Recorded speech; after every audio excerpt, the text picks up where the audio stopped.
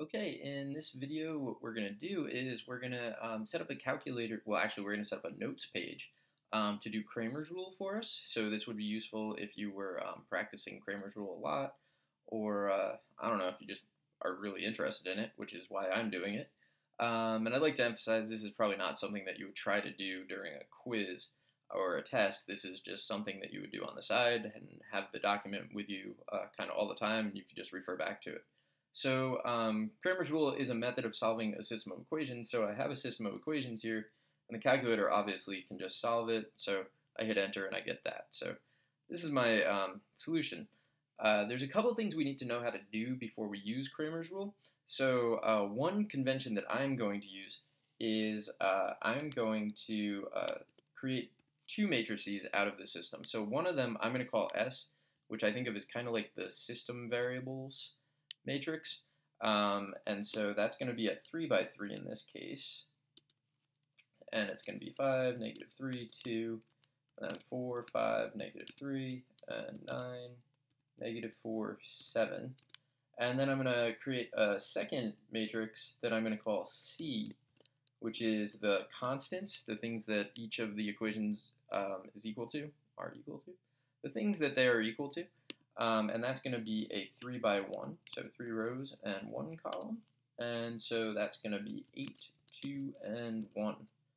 Okay, so that's kind of a convention that we're going to use, so you need to understand that. And one of the things we're going to do a couple of times is we're going to create submatrices. Specifically, what we're going to do is we're going to actually pull out the columns of this, which I could type individually, but that's not going to help me to automate the process. So what I'm going to do is I'm going to create something that I'm going to call S sub x, or SX, and that's going to be a submatrix. So I'm going to go menu, and then matrices, and then create. I always forget that it's in create. And I want a submatrix, which is option 7. So to create a submatrix, you have to tell the calculator what matrix you want the submatrix from. So that's matrix S, because that's what I named it. And then you have to tell it what to do. So I want to start my submatrix, row 1, column 1, and I want to stop row 3, column 1. So when I press enter, it should give me a column matrix that has 5, 4, and 9 as its entries. And you get that. And then eventually I'm going to want to create SY, which I'm just going to type submatrix. So submat of S, and that's going to go from row 1, column 2 to row 3, column 2. And that'll give me the column that's associated with the Y coefficients, which is -3, 5, and -4. And if you scroll up, you can see that actually is column 2. And then ultimately I'm going to do that for the Z as well. So the reason that I'm doing that is because I then want to combine these in such a way that if you're familiar with Cramer's rule, which hopefully you are if you're watching this, I can create the matrix that has the x coefficients replaced with the constants, and then I can create the matrix that has the y coefficients replaced with the constants, and then I'm going to do it for the z coefficients replaced with the constants. So I need to understand how to do that. So to do that, it's a command called augment. So if we go matrix, and then it's also in create, and option 8 is augment. So I want to augment, and then it takes 2 arguments at a time, which is a little weird because what we want to do is create a 3 by 3 matrix. But for example, I can do SX SY, and if I hit enter, it's going to give me a matrix that has 3 rows and 2 columns. And let me hit enter, and you can see that the first column is SX and the second column is SY. And if I wanted to, so what I need to do is create a 3 column matrix. And so what I'm going to end up doing is this. I'm going to do create, augment. So what I'm going to do is I'm going to augment twice. I'm going to augment and then augment. So I'm just typing it. So if I do SX comma SY, that creates the matrix that you can see above. And then what I want to do is, so that's going to be the first argument of my second augment.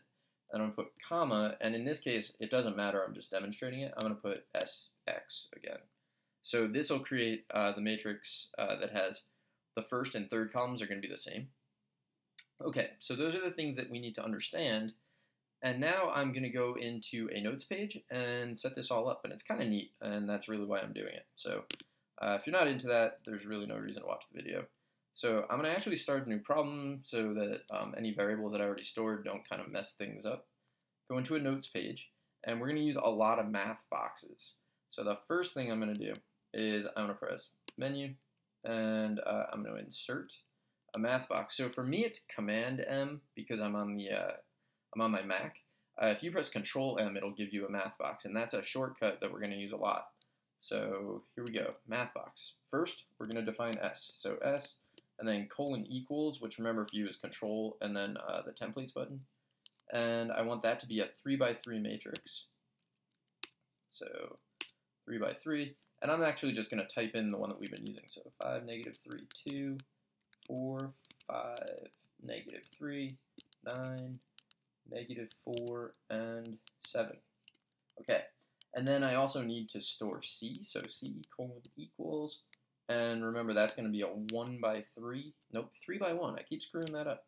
It's going to be 3 rows and 1 column, and that's going to be 8, 2, and 1. Okay, so far so good. Now what I'm going to do is I'm going to create a matrix for each of these columns. So I'm going to pull off column 1, then column 2, column 3, and I'm going to do that with submatrix. So I'm going to call these S1,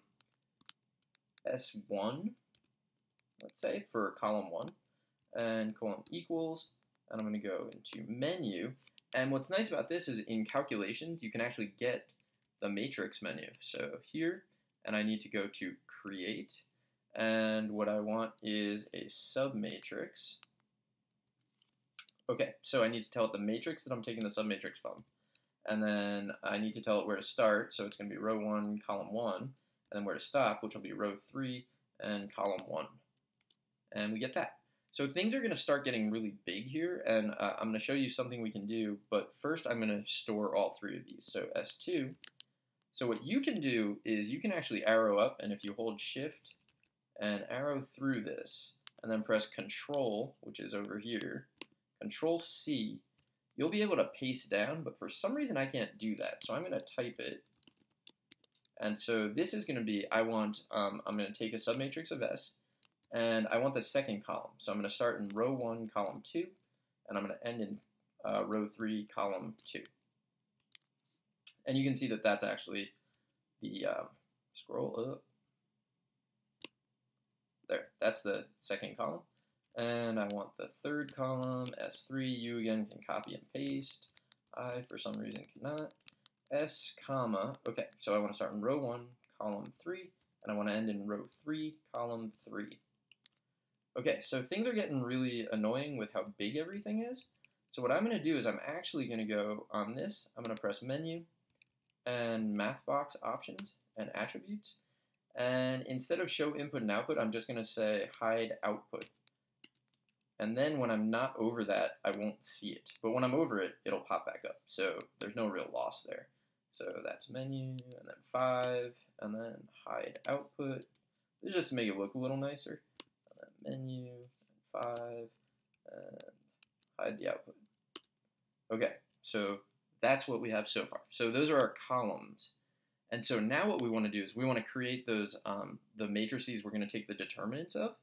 And so the first one, it's the matrix S with the X column replaced by the constant column. So I'm going to call this SX, and what I want to do here is that thing where I'm going to augment and then augment. So I'm going to press menu, and I want calculations, and I want matrix create, and option 8 is augment. Okay, so I want to do that again. So for us, it's menu, and then 6, and then 7, and then 1, and then 8. The next time I'm just going to type that, and you're going to copy and paste. All right, so the first thing I want to do is I want the first column of this matrix to be the constants, because I'm replacing the x coordinate, the x coefficients with the constants. And then it's going to be S2 is my second column, comma, so I'm outside of the parentheses, I close parentheses, comma, S3 is going to be the third thing. So you can see this is actually the matrix S, except we replaced the first column with the constants. So if you look up here, you can kind of see that. It doesn't like to scroll all the way up. So you can see that all we've done is replace the first column there. And we're going to repeat this. So sy, let me get that out of the way. So I'm just going to type this, augment. You can copy and paste. Okay, so now I want to keep the first column of S. I want to replace the second one with C. I'm going to get outside of this parenthesis, and then comma, keep the third column. And I get that. And we're going to do that for Z as well. So SZ is augment. So I want to keep the first column. I want to keep the second column. I want to get out of this because augment only takes 2 arguments. That's really the issue here. And then I'm going to do S3. Nope, I'm not going to do S3 because that would just give me S over again. I'm going to replace the third column with C. That's what I want it to do. So you can see C just kind of moves from position to position to position. And we get this. Okay, so we're almost there. We're just defining a ton of things. I probably want to kind of suppress the output of these. So I'm going to do that. Menu 5, 1. I want to hide the output. And this is just to make it look nicer. Menu 5, 1. Hide the output. And menu 5, 1. And hide the output. Because you're probably not really going to want to look at those. But if you arrow over them, you can see them. So not a big loss. Okay. The next thing we need to do is calculate a bunch of determinants. Okay, so one of them I'm going to call D, and that's actually just the determinant of S. So it's menu, and then calculations, and then 7 for matrix, and then option 3 here is determinant of S. Okay, so that's the first one. And then what I want to do, what you can do is just copy that and paste it down and do this really quickly, but I can't do that, so I'm going to type it in. dx is going to be the determinant of the matrix that I made that replaced the x coefficients with c, so that was sx. And then dy, I'm going to do basically the same thing. dy is the determinant of sy, and then dz is going to be the determinant of sz. Okay, so I have a lot of things. Those are kind of the intermediate steps that if you're doing it by hand, you would probably want to really check. So it's nice to see those. I'm not going to hide the output. Also, it's just one line, so not a big deal. All right, so where do we go from here? Well, here we're ready to just find our x-coordinate, y-coordinate, and z-coordinate. So xc for x-coordinate, let's say, colon equals, do dx divided by d. And the y-coordinate, so yc, is set equal to, I'm going to do dy over d. And the z-coordinate, whoops, I tabbed out of there, is going to colon equals dz over d. Okay, so these should be the solutions to the system. And you can actually check this within this document in kind of a weird way.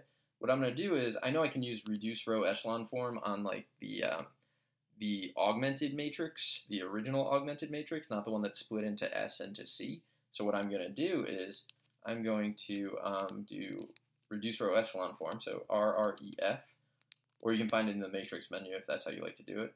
And then augment, I'm just going to put S and C together and press enter. And we can quickly compare, and you can see that the x-coordinates we got are the same, the y-coordinates are the same, and the z-coordinates are the same. So we did it.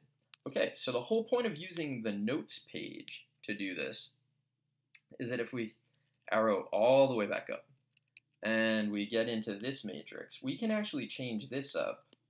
So if we change this up to, it doesn't really matter, 1, 2, 3, let's go with 4, 5, 6, I'm just arrowing around instead of hitting tab. Go 9, I don't know why I did that.